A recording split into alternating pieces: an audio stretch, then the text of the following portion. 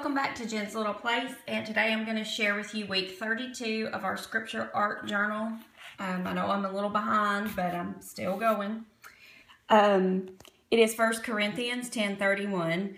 Whether therefore ye eat or drink or whatsoever ye do, do all to the glory of God. And so I just had some little like Lawn Fawn stamps and dies, and I colored them with Spectrum Noir markers, except for the red on the watermelon, which was done with Copics. I already had the red Copics, and so, they work well with the other, alcohol markers as well, so it works out. And this is Chipped Sapphire Distress Ink, and the background is tumbled glass. And then there's just a scattering of sequins.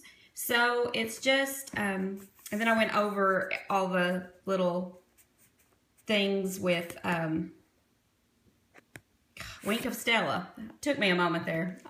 Anyway, so I just had those little stamps. They were food and drink related, and I just thought they were super cute, and that's like one of my favorite things. So the watermelon came from the Lawn Fawn Happy Summer stamp set, and then I have the dies that match that, and then all the rest of it came from the Love You a Latte stamp set and the coordinating dies.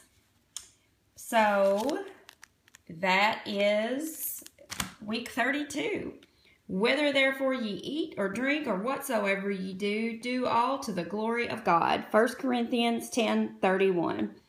And that is my page for this week. And I hope you all are having a blessed week, and I'll see you next time. Bye.